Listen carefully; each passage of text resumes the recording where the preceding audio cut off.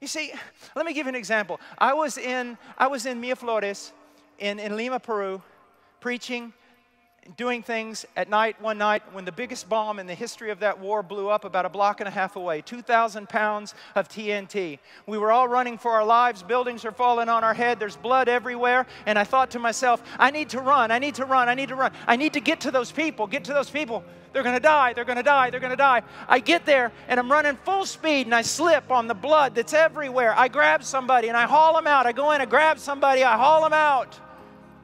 I could do that. But I couldn't fix them.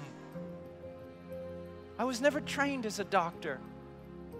Held a man dying in my arms years before who'd been shot 6 times through the heart. I grabbed a towel, pulled him against me, and we hit the floor. I could do my best, but I wasn't a doctor. Most guys who are sent to the mission field, they're really not missionaries. They've got to be able to open this book and not just say, I want to do something, I want to do something. They've got to actually be able to do something. Open their mouth and proclaim the Word of God. And order the church according to the laws of our God. Not suggestions, laws. I had a young man come to me one time. He calls me up on the phone. He says, I want to come to Peru. I just want to come to Peru. I said, all right. He says, I want to come to Peru. I just want to give my life away. I just want to give my life away. I said, how are you in your study of Scripture?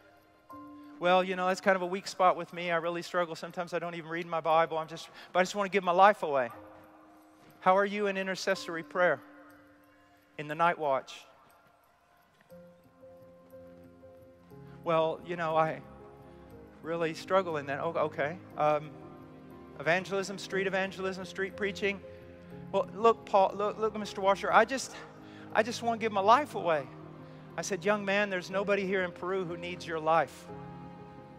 They need God and someone who can open up his mouth and tell them about God. One of the greatest missionaries alive today is a friend of the elders of my church, Anthony, friends of myself. He's one of the most, never met a man like him. He's been beat up more times. He told his wife a while back, honey, you're going to have to stop getting me in fights that my body can't win anymore. He's out in a place I can't even mention. And this is what he always says. If one more floppy top teenager with really cool hiking shoes and a keen backpack comes walking through my mountain range one more time, dropping tracks out of his backpack and riding home in code so that all the people go ooh and ah, he says, I think I'm going to throw up.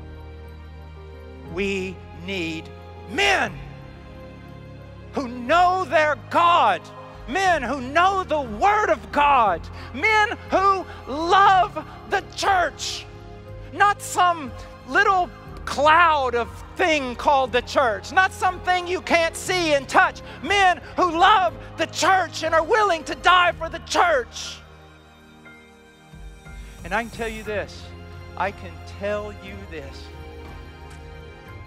if you believe in the sovereignty of God, if you believe in the power of the Word of God, if you believe in the power of the Holy Spirit and intercessory prayer, you can go into the deepest hellhole in the world, and you can have the confidence that if you will stand there and preach long enough, strong enough, and persevere, everything they throw at you, somebody's coming out of there saved.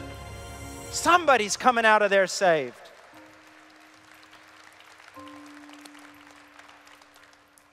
That's what missions is about. Good day.